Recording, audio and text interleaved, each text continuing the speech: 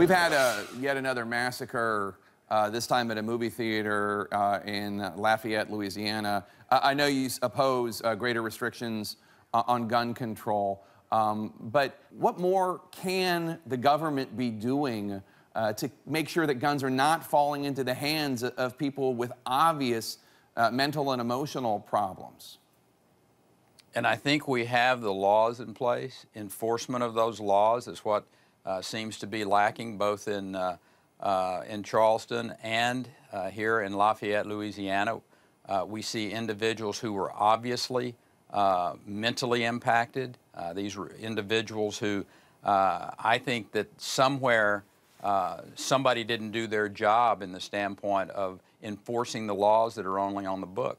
I will suggest to you that these concepts of gun-free zones are a bad idea. I think that you allow the citizens of this country who have been appropriately trained, appropriately backgrounded, know how to handle and use firearms to carry them. I don't know that a law would have kept a gun out of the hand of the shooter in Lafayette, but you seem to be suggesting that a solution to the problem would be to allow patrons in the movie theater to bring guns with them into the movie theater.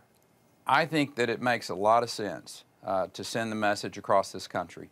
If we believe in the Second Amendment, and we believe in people's right to protect themselves and to defend themselves and their families, that to tell them that they cannot carry a weapon that they are legally obliged to carry, that they have been through the training for, makes sense to me. That makes more sense than trying to keep the gun out of the hand of the person who had been involuntarily committed to begin with? I didn't say that there's one more important than the other. Okay. I shared with you, I think that the laws are on the books to keep individuals, you know, obviously, I think that's what's happened in these two cases, and we need to enforce the laws that are on the books.